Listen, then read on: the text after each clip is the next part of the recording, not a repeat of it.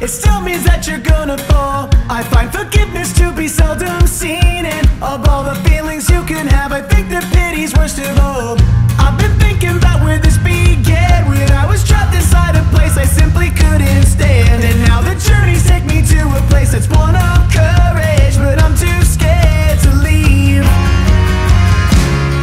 Will someone out there please explain the difference between love and pain? 'Cause I've been trying to figure why they're starting to feel the same.